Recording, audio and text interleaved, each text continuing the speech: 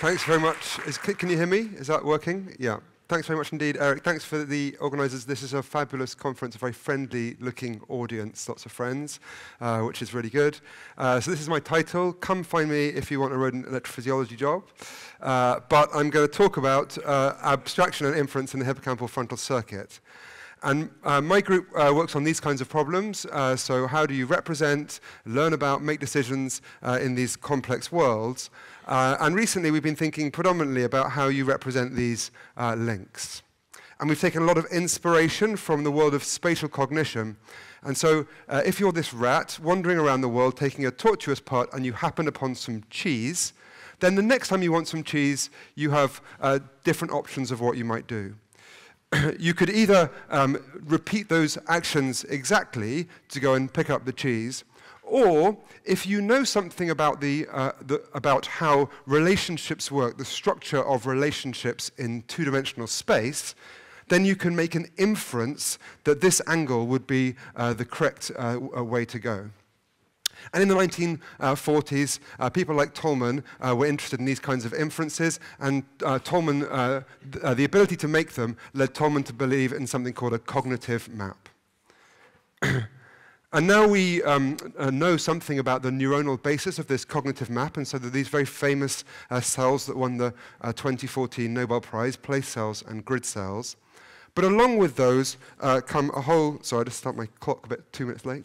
Along with those come a whole zoo of other cells that are equally spatially specific and seem to play bespoke roles in the spatial mapping problem. I'm just showing you a few of them here. There are many, many. And the other thing that's interesting to note and exciting, I think, is that it's not just the entorhinal cortex and hippocampus that has these kinds of cells in humans. So in humans, they've also been found in cortex, initially by Christian Doerr, who's sitting over there, but also Josh Jacobs found them electrophysiologically. Okay. So these types of cells are involved in making spatial inferences that involve the structure of space. But we know that there are other relational or structural inferences that can be made around the in and around the hippocampus. So here's Howard Eichenbaum, whose career was about relational memory, and he'd invented and tested loads of things like this. But one of them was called transitive inference. So here's an example. So in transitive inference, he would say that he would give a rat a choice between two options, A and B, and the rat would be rewarded for choosing A. And then he would give them another option between B and C, and the rat would be rewarded for choosing B. And then he would say, okay, so maybe the rat thinks A is better than B, and B is better than C, and maybe they've put them on some kind of relational line. And so if I gave them a probe test of A against C, then they should be able to get that right. And so that's called transitive inference, using the transitive structure of a linear structure of how greater than or less than works to make inferences. And you could do something similar in social worlds, for example. So if you went down to the gym and saw Jane beating up Bob and Bob beating up Alice, you would probably be able to guess that Jane could beat up Alice in a boxing match. And we know that those systems are hippocampally dependent. So, for example, you can see this in fMRI evidence. One example here is from Darsh Kumaran, and he finds hippocampal and actually medial frontal activity in these kinds of systems.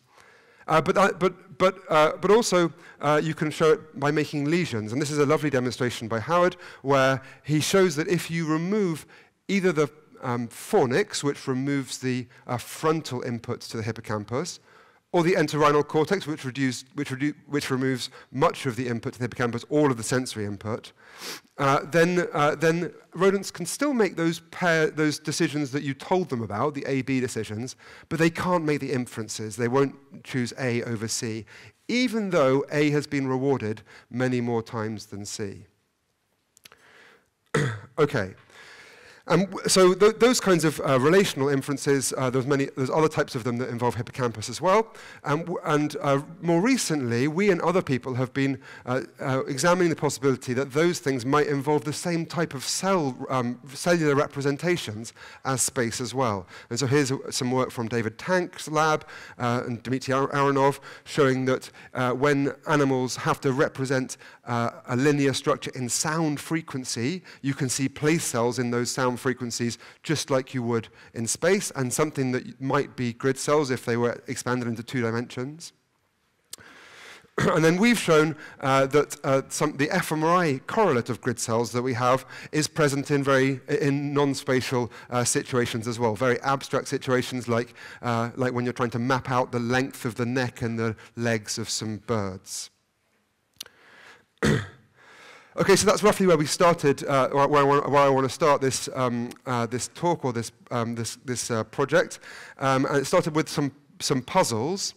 And so the first is, how can this kind of relational inference work? Can the same system solve spatial and non-spatial problems? And why do the cells look like they do? And the people puzzling about this are James Whittington, who's up there in the audience I just spotted, and Tim Muller. And James has done most of the modeling with a little bit of help, with help from Tim and not much from me. Okay. Right, so in order to try to solve these kinds of problems, we want to start thinking about what's the structure of the problem that the brain is solving. And so I'm just going to say there's 2 parts to this problem. The first part is this. If I tell you that Janice has a brother, Bob, and a child, Alice, then because you're clever humans, you can already tell me an awful lot of other things about this family. You can tell me all of these other things, these other relationships. Somehow you're doing path integration. You know which relationships add up to the same thing, like some kind of path integration, but in this abstract, non-spatial graph. And the second property that we want is for you to be able to learn these relational structures in one family and immediately, just in one shot, generalize them to some new family that you happen to meet one day. And so those are the 2 properties we're going to try to make a system that we'll try and solve. And we're going to call it the Tolman-Eichenbaum machine for reasons that should be obvious from my introduction. So here's the problem statement. Given a stream of sensory stimuli and relations, so for example, light bulb, right, broomstick, down, motorbike, etc., it's got to predict what's going to come next. And that seems like an impossible challenge unless you can do something like this. If you know those things lie on some kind of relational map, and you've seen many of those relational maps before with a similar structure, and you can abstract the structure of those maps you've seen before, and then when you see these stimuli, you can place them down in the right place in these maps immediately in one shot and predict that you're going to see the light bulb next. So that's the kind of system we're going to try and build. And that's obviously going to work in spatial situations like this, but also for any type of graph. Okay, so you need some way of representing that abstract relational structure, and you need some memory so that you know who is where in each individual family, so you can tie that in just one shot. So let's start with the memory because it's really easy. We just use a really typical Hebbian memory that's often used to model the hippocampus. And these things work something like this. You take a sensory representation of some activity and some simulated units, and you increase the weights between the ones that are firing. And then later, you can index that set of neurons with just a portion of that sensory representation. And because the weights are strong, it will pattern complete, and it will return you the whole representation, right? But that isn't what we need. We need something a little bit different because we don't want to just pattern complete a sensory representation. We want to make a relational memory. We want to take some abstract structural location and tie it to a sensory event, so that you know that the motorbike is your uncle in this case. Okay, fine. Right, so how do we do this? So we know how to represent this.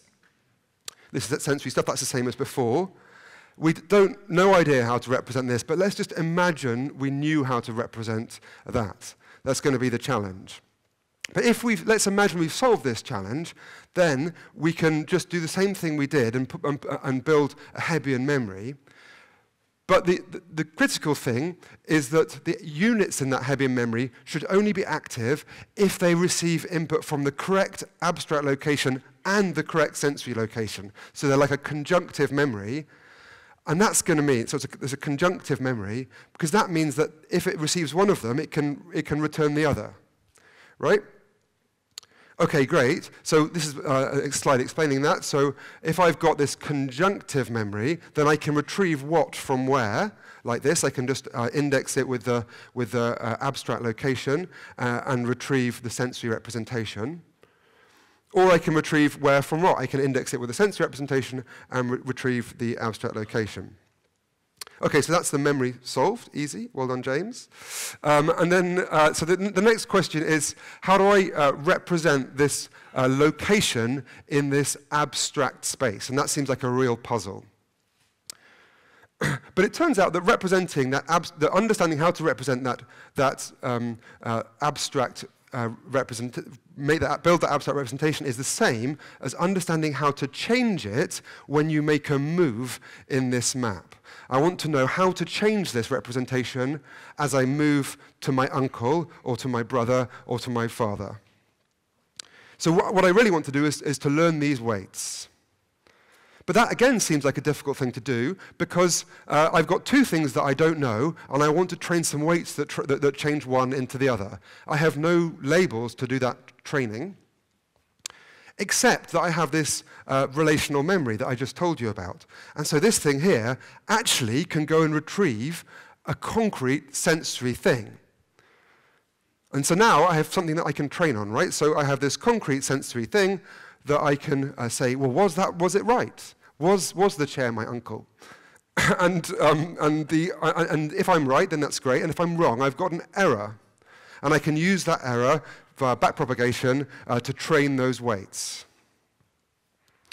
It turns out if you're Bayesian, there are a bunch of other errors that you can use as well that are useful, because these sensory events cascade up the system. So here's that sensory error, but then you can use that sensory thing to infer some new place cells and see if they were the ones you predicted.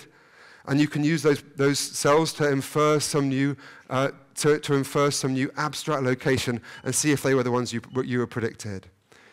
So people who know Bayes, this is a little bit like how a Helmholtz machine works, with each one of these generative model and an inference model training each other up, so the whole system learns to predict the next sensory event. Okay, so just to remind you, what structural representation is what's important for that abstract structural representation? And the two important things are that it should make different representations at every vertex, because it needs to index different memories at every vertex. And the second important thing is that whenever it comes back to the same place, it needs to make the same representation wherever it came from, because it needs to represent the correct, it needs to index the correct memory. Okay. Right, that's the end of a modeling section. Before I show you some results, so you can all take a deep breath. Here's a few take-homes.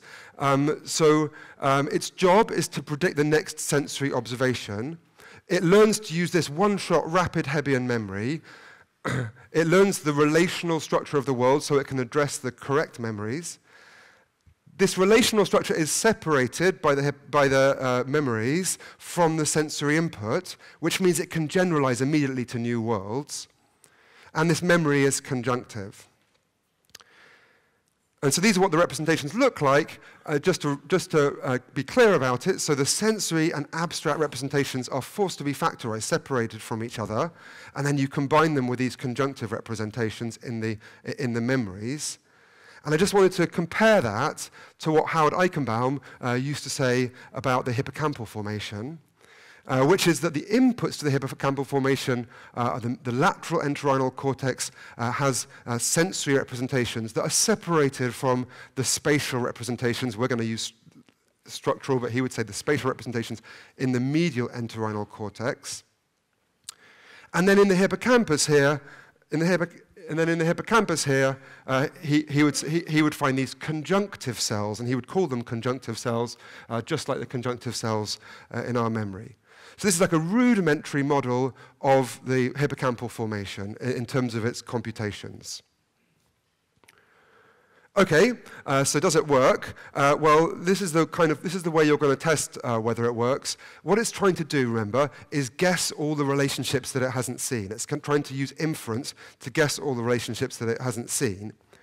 And so if I show it this tortuous path through this graph, where it can see all the nodes but only a very small portion of the relationships, then it should immediately guess all the other relationships. And so that means that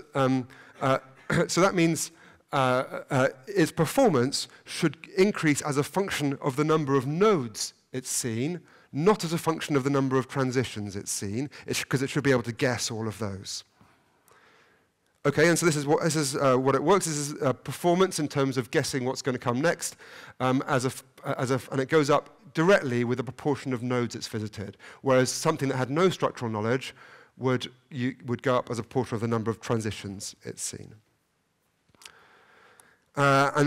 Just to show you that it's not just for space, this is a transitive inference graph where you can infer order on a line. And here, the first time we train it, it's rubbish at making inferences. But after just seeing 20 or so transitive inference graphs, it becomes really, really good at it, and it can predict things. It can predict transitions that it's never seen before almost every time.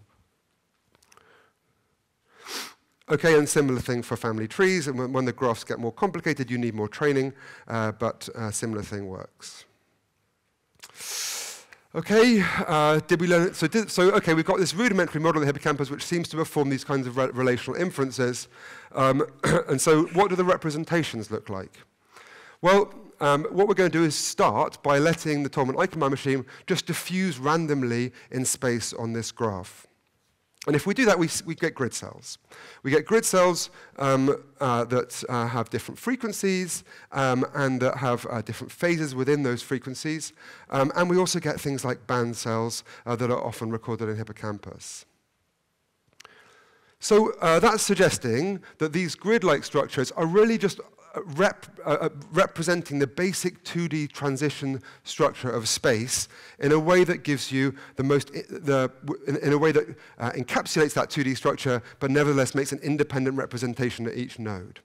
And that's exciting, but shouldn't be a great surprise to people who are at the States and Spaces workshop yesterday, because there are a number of other ways that you can show that kind of idea more simply without building complicated neural networks. This one will generalize to lots of different sizes of network, but the basic principle that you're representing the 2D structure of space, for example, Kim Stackenfeld has shown that really nicely, and Dori Derdikman, people like that. Okay, so now let's look in the hippocampus. Well, these hippocampal cells, remember, are conjunctions between those grid cells, or those structural representations, and sensory representations. And so they're going to be more focal than the grid cells, because the sensory representations are different at the different grid peaks. And so these things look like place cells. So you can get small place cells because you've got small grid cells, and you can get big. Hang on. And you can get big place cells because you've got big grid cells. All right, well, so let's play a new trick. So now, let's say the Tolman-Eichenbaum machine likes walking around walls or approaching shiny objects, behaving much more like a rat would behave. These kinds of things change the transition probabilities, and so they should change the optimal representations that TEM builds. Okay, so here are some types of cells that we see then. Here are two cells that always fire at a particular vector relationship from any object. Right, so this one on the left fires 3 pixels north of any object, and this one on the right fires 6 pixels to the east of any object. And so these are, and these things, if you move to a different world, these things move with the objects, right? And this is what happens, these cells can be recorded in the entorhinal cortex by the mosas, and they're called object vector cells. And what these guys do in TEM is it factorizes the implication of objects from the structure of space. So you can learn to approach objects when they're over here, and then if you see a new object over here, you can immediately infer the transition structure without having to learn it again. So just one-shot infer the transition structure. So the next thing you see, because the TEM was wandering around walls, you start to see representations of those walls in the entorhinal cortex, just like you do in real biology. And so that's going to allow you to separate the implications of walls from the implications of 2D space. And so that's going to mean that you can start building worlds with representations of worlds with walls and doors in all sorts of different places. All right, so in general, that suggests to me that this zoo of cells that's often recorded in the entorhinal cortex is a basis set for representing transitions and then inferring them rapidly in new worlds.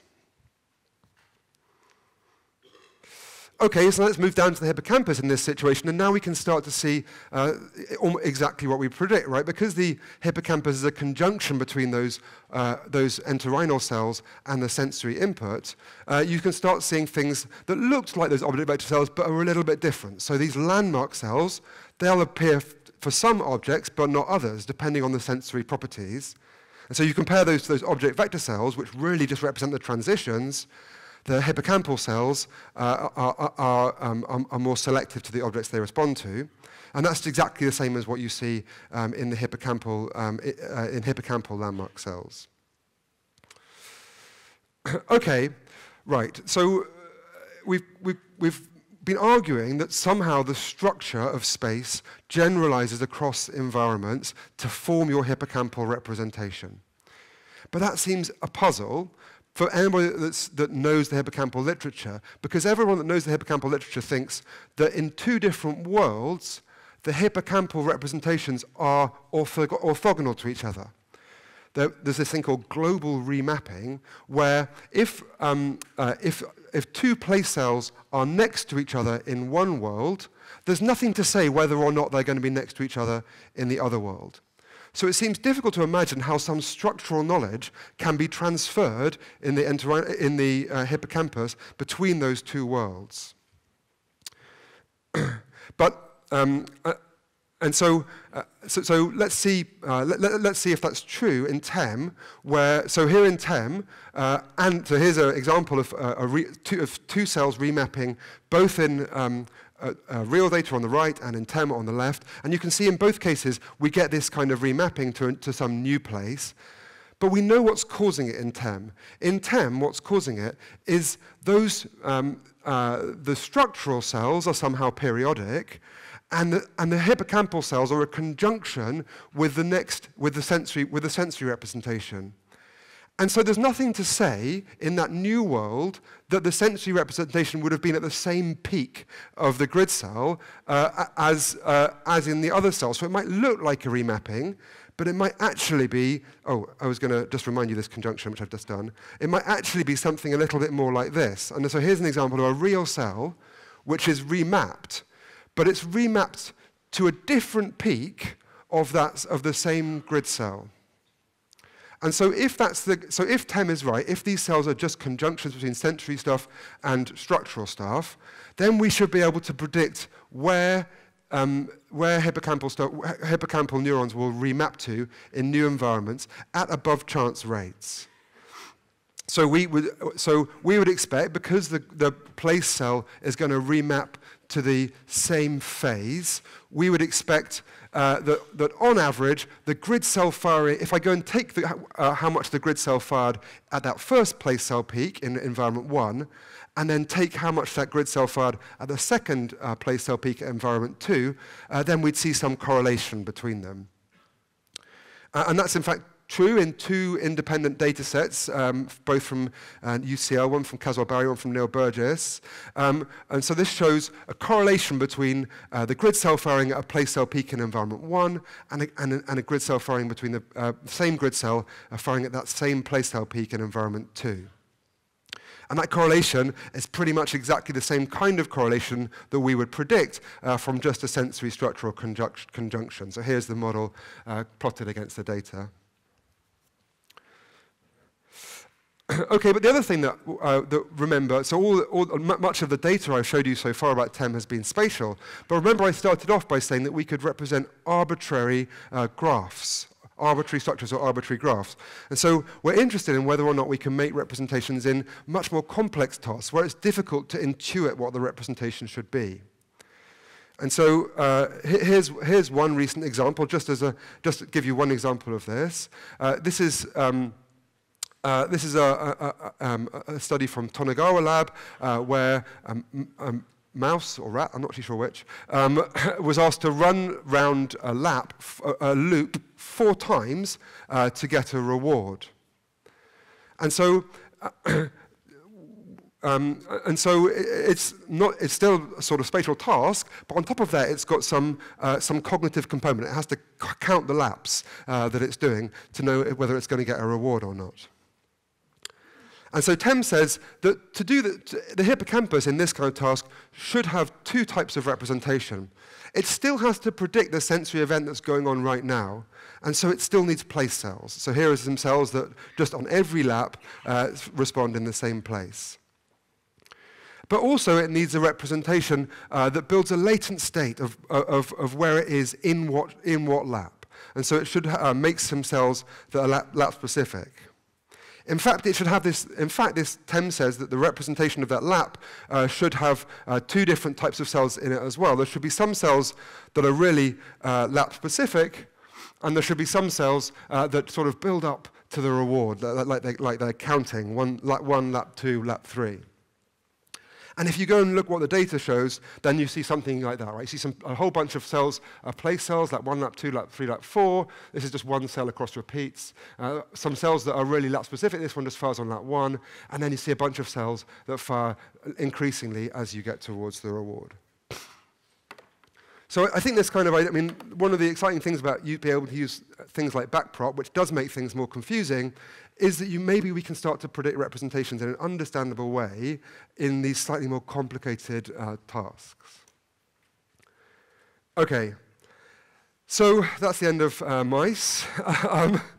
Right, so I've got 14 minutes left to tell you about humans. Actually, probably, yeah. Good. So we know people might have known that we've trained these kind of graph tasks in humans for a while. And the basic finding, which is very reproducible now, is that the further away you are on a graph, so what I'm plotting is representational similarity between these guys measured later after they've just randomly diffused on this graph. They've seen them one after the other. And the further away they are on this graph, the further the representational distance in the entorhinal cortex, often in medial frontal cortex, and sometimes in hippocampus. Anna Shapiro has done similar types of study. So if we want, this talk is about abstraction, and so if we wanted to find out what those representations look like, then we might be able to play that same remapping trick that you saw earlier. And so, is it the case that these representations that we're looking at are abstracted from the sensory stimuli, or are they just the sort of Hebbian binding of the different sensory stimuli? And the way to find that out is to take 2 maps that have the same structure and see, well, do those 2 things, which are completely different, have never been seen together, so they learn those 2 maps completely separately, but does that representation look like that representation, in the same way that you would with grid cells? And the answer to that question is yes. Mona Garvitz found that out in this medial frontal region and slightly below threshold in the entorhinal cortex, but it's definitely in this medial frontal region. So it looks like these abstractions can happen for these graph-like structures. And just to remind you that this medial frontal region is this region that appears to have grid-like cells in humans, but where they haven't been reported in rodents. Okay, and this is a question about whether humans do behaviorally infer those links that you don't show them. And I'm just going to point you to this. I'm not going to explain it because Shirley has a poster here. And Shirley's going to tell you that if you pre-train people on different structures and then remap to new graphs, they can guess the links that you don't show them, just like Tem was doing. Okay, so the last section of my talk is about replay. And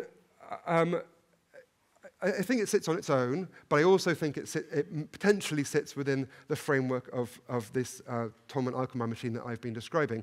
I'm going to try to sell it to you in that framework, but if you don't buy it in that framework, still try and buy it for the data itself. All right, so the question is this, right? So remember, in order to learn these representations, I had to predict sensory input because I couldn't train the abstract representations off each other. So I needed a generative model of the world. And so we built this generative model which had these things a bit like the hippocampus. And this generative model can imagine self-consistent trajectories, right? So it can imagine trajectories that form loops and put the right thing in the right place. Well, we know something about something else that can imagine trajectories. So this is hippocampal replay. So here are the place fields of a bunch of place cells, and if you so this is what was happening when they were running down the track. But later, when the mouse or rat is sleeping, you can record in the local field potentials these rapid oscillations, which are called sharp wave ripples. And during that time, these place fields play out again, and they play out in the correct order. And in fact, there's a whole lot of data showing out that they'll play out in the correct order, even they'll play out in the correct order, even for things that haven't been experienced. Okay, so it's been suggested for a long time, even before these replay events were measured, that by Jeff Hinton and Peter Dayan, that something like this would be needed to train, is a generative model that would be needed to train up, like the Helmholtz machine or variational autoencoders. And recently it's become a big theme in the replay world that these might be generative models.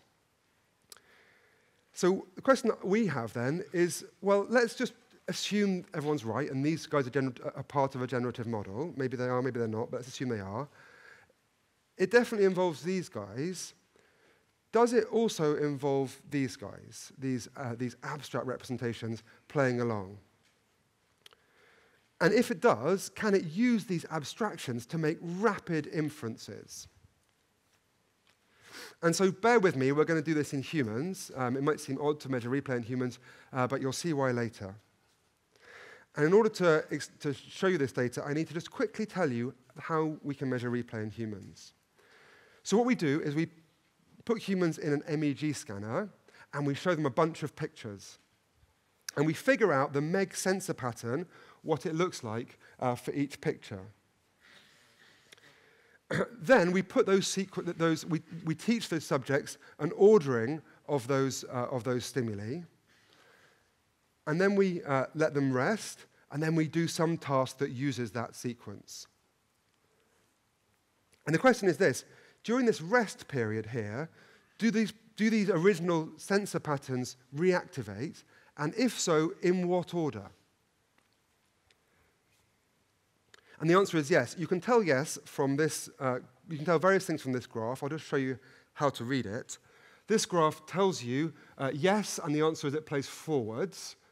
The reason it's yes, it plays A, B, C, D is because this line here is above this multiple comparison corrected permutation test, which is here. And you can see that if we throw some control order, nowhere on this line gets above this multiple comparison permutation test. And you can see that this replay is really quick. So here, because the place it gets above this line is here at about 40 to 50 milliseconds. So in this rest period, the subject's sensor representations, the subject's brain is going ABCD, ABCD, ABCD, ABCD, ABCD, like that. And we can also find all those A's at the starts of all those ABCDs, and we can then align the power spectrum to the starts of those A's. And if we do that, we see something that looks like this, which is a big power deposition in exactly the frequency range of those sharp wave ripples that they recorded in the hippocampus. So it looks like you can measure replay in humans in a way that looks like those replay events that we can measure in mice or rats. Okay, that was my little aside. Back to this abstraction question, and the question is this. Did our replay look like this, A, B, C, D, or did it look like more like this? Abstract 1, 2, 3, 4. Okay, 1 was A, 2 was B, 3 was this, a little bit like this system that I was showing you before. And if it looks like this, then, so here are these abstract representations. If it looked like this, can it infer new sequences, even if it's never actually seen these transitions from some rule? So these are with some different pictures. Okay, so in order to do that, we did a second experiment where which was a little bit more complicated for the subjects to learn. So in this experiment, subjects came in and they were told two sequences. So this is the day before. They came in and they were told two sequences, but those sequences weren't the sequences we wanted them to learn, rather confusingly. Instead, there were these other two sequences that we wanted to learn, and what they learned was the mapping between the sequences we told them and the sequences that they actually needed to do the task. And so they'd learn something like that. Move number 1, 1 to number 2, 4. And we actually told them that, and they had loads of experiences of doing it, and they could learn that. Because the next day we were going to get them to use the same mapping, the same rule, but with a whole bunch of different stimuli, which meant they would never actually have seen the true transitions between those new stimuli. Right? And so we're trying to get them to infer a replay rather than build a replay. Okay, that's why I used humans. Okay, so did replay infer that new order? And so the answer is yes. So this is the new stimuli, and this is a replay for the order that they experienced. And this is the replay for the order that they had to infer with the rule, right? And so you can see that you get this same 40 to 50 millisecond replay, but for this inferred sequence. Okay, so how did they do that? Did they use an abstraction, like the abstraction that I was talking about before? And so what we're going to try and look for is representations of this 1, 2, 3, 4. So far we've seen representations replaying of these visual stimuli, but what if we could find representations of these 1, 2, 3, 4? And we can, because we've got two different stimuli, we've got two different sequences, and so we can do things like decoding position or decoding sequence rather than just decoding the stimulus, right? And so we play that game, and so the question is, what representations can we see? But this is now at the time when they saw the sequence in the wrong order. This is when we're teaching them the sequence in the wrong order. I'm just going to show you what the representation looks like. It looks like this is sensory sequence. This is feet. That's a sensory representation only. So this representation can predict whenever it's going to see feet. And then it says, well, put it in sequence 1. So this representation is common across all elements that are going to end up in sequence 1, in the final sequence 1. Not the sequence 1 we showed them, but the inferred sequence 1. And this representation says, put it at position 2. Right, so this representation, 2 minutes, okay, fine. This representation is common across both of the things that were in position 2, even though they're different stimuli. Okay, and so yeah, that's what I'm saying. So it's common across both these representations of 2. Okay, so does this abstract code also replay during rest? And I'm going to show you that by plotting the time lag between the stimulus and its position. So I'm going to say, well, if I saw a foot, did I see a position 2 before it?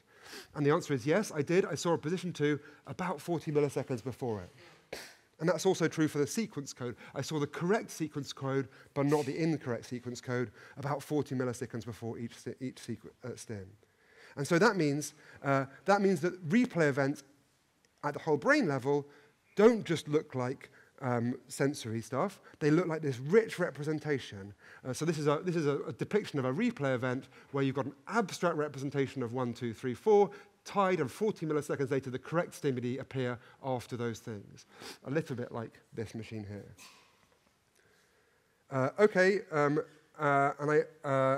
This is the last thing I'm going to say. So we actually gave them some rest before we showed them the new stimuli. And we wanted to do that because that position code, that 1, 2, 3, 4, doesn't rely on them seeing the stimuli, right? That's just like a structural thing and can be going along happily by itself before it sees the new stimuli. And it did. And it was going backwards. And I don't know why, but I can talk about that later. There's plenty of evidence for forwards and backwards replay in the rodents too. But anyway, this is a little bit like what Tonegawa calls pre-play, where place codes will play out before you've ever experienced those playouts. And maybe that kind of thing is what allows these inferences to happen. Okay, so maybe I'm exactly on time, am I, Eric? So I wanted to tell you today that relational reasoning and space are very similar, or the same thing. Maybe that's a bit over the top. Relational structure is abstracted and represented explicitly. Entorhinal cells are a basis set for transition structure, so you can do quick inferences. Hippocampal remapping isn't random, and then replay can spontaneously reorganize experience. Thanks very much indeed.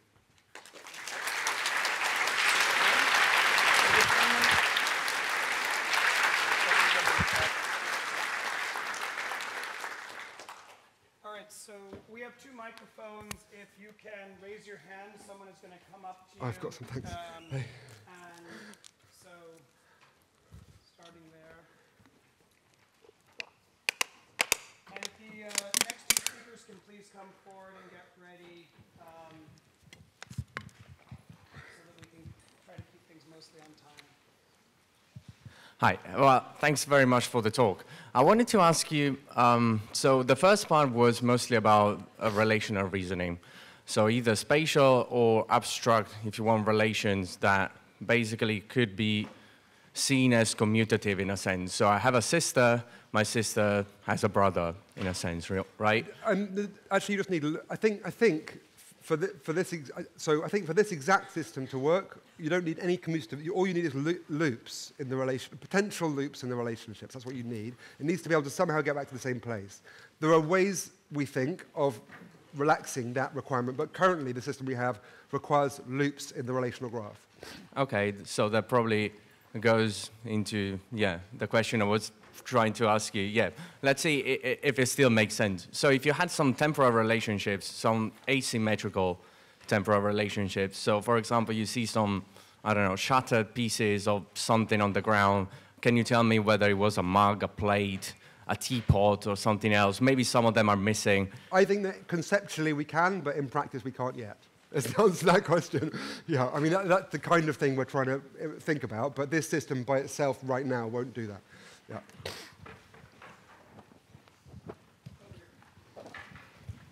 Hey, thanks for the talk. So if I understand it correctly, your story was, as an example then, for one kind of structural relationship thing, for one graph. But usually you would imagine you have quite a lot of such graphs holding quite different type of relationships. Can you infer which graph you're in right now? Right, so you will need to infer which relational structure you're in and then infer all the relationships you hold and so on. So how would it scale? What is your idea about this if you have all of that? So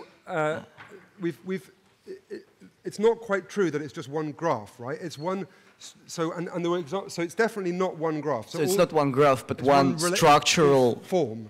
Yeah, one form. Right, many structural forms. Yeah, so currently it works for one structural form, with the sort of exception actually of object vector cells, which are like compositional, right? So they are composing structural forms out of a mixture of 2D graphs and an attractor basin, right? That's what object vectors are doing. They're saying, okay, take my 2D graph, I can put an attractor basin on top of it, right? And so and it can put the attractor basin anywhere it wants. So that's like composing, and I think that in general we will be able to do compositions in this system. I don't know how easily, and that's what we're going to try and do that next. Lots of compositions of it. Okay, yeah, cool. Exactly. Hi, Tim. Beautiful work. Hi, Dan. Let me apologize in advance for my naivete, because I don't know that much about the spatial system in entorhinal cortex and hippocampus of rodents. But I'm vaguely familiar with some of Lisa DiGiacomo's recent work, and there are two things that jump out that I thought I was understanding from her work about entorhinal cortex. One is that cells are characterized most prominently by mixed selectivity rather than these kinds of pure selectivity cells that you were talking about. And the second is that it's not actually a rigid map, that it actually restructures depending upon behaviorally relevant stimuli and goal seeking, and that so that the whole map within the entorhinal cortex is actually dynamic. And if both those things are true, I'm wondering how that affects how you're thinking about the information transfer from entorhinal cortex into the hippocampus to generate what you're calling these conjunctive representations, given that the entorhinal cortex may not be such a simple representation. So that result from Lisa's lovely, and the one from Jyotirchvari is lovely to go with it. Showing that the grids can bend. I think that's really entirely almost what we're saying, right? We're saying the grids are a way of inferring transition structures, and in their case, the transition structures. So in their case, the grids bent to attract you to a reward, and I think ours will as well if that reward's always in the same kind of location as theirs were. In fact, James can predict Lisa's data here. And so the question is, what should you do if you want to change your transition functions? If you want to do it really, really flexibly so you can rapidly change them anywhere you want, then you need object vector cells. If you just want to bend them so you always warp into the same part of space, then you can just bend the grid cells. You don't have to factorize it away. And TEM does exactly that. So TEM will absolutely do those kinds of things. The question of mixed selectivity, when we have done these very precise training, and the training that we did was done because we thought that would make these lovely cells that would impress Moser and that kind of stuff. But if we just let the rat run around and experience its behavior, I suspect we would not be getting really beautiful factorized representations, right? I suspect that we'd be getting a mixture of those and mixed selectivity. And those would be, so, I mean, I basically think that Lisa and us conceptually think the same thing, which is those grids aren't like little machines that are trying to control you towards objects. They're just a representation of the transition structure. That's what they are. Yeah, exactly. Hi, Tim. Hi, Mate. Beautiful work. I was wondering, so if I understood you correctly, these relational structures that you were looking at were embedded in 2D space. And I was wondering what happens if you embed them in 3D, in particular, given results from bats by Nahum Ulanovsky, where he shows that actually in 3D, these beautiful regular lattices that we see in 2D tend to break down. Are you talking about stretchy birds? You're talking about the empirical data? Or you're talking about the empirical data, or you're talking about the modeling? In light of the empirical data from bats about 3D grid cells, which are not as regular. You're saying what happens exactly? What happens in the model if we put it in 3D? That's my question. I don't know. Good question, James. What happens in the model if we put it in 3D? Okay, we don't know. Cool. Okay. Thanks for. Oh, yeah. Yeah, brilliant talk. Thanks so much. I wonder, when you generalize to new spaces, is it always the complexity or the number of items, for example, of those new spaces? the same, or No. so you might have an increase in Bigger, load. smaller, more Yeah, sensory stimuli, okay, less great. sensory stimuli. So that takes me to the next small question, which is, did you see any relation between the dynamical properties of these MEG patterns or replay patterns with the complexity of these new spaces that the humans had to generalize knowledge? Like, there are recent results by the Buzaki lab where they show that, sharp wave ripples, they change their duration, they get longer if the rat, when they had to generalize knowledge, the world was more complex. So that definitely wouldn't happen in the model. Fun things to add, maybe. And I don't know in the humans, because in the humans, everything was the same length. So I can't answer that question. I slightly suspect we would not know, even if we had done it in different lengths, unless we set it up as a direct test. Because unlike it's always the same with human work versus rodent work. Unlike in rodents, where you can see every replay perfectly, in humans you have to average a lot of data to start seeing those replay stuff. So it wouldn't be technically possible it wouldn't be technically possible if you set out with that hypothesis and made a whole bunch of data which you expected to see narrow replays and a whole bunch of data where but what wouldn't be possible, as always in humans, unlike in rats, what wouldn't be possible is just to go and look in your data and just see if there's anything interesting there. Like that doesn't happen in human research. Thank you. Okay, so let's thank Tim again.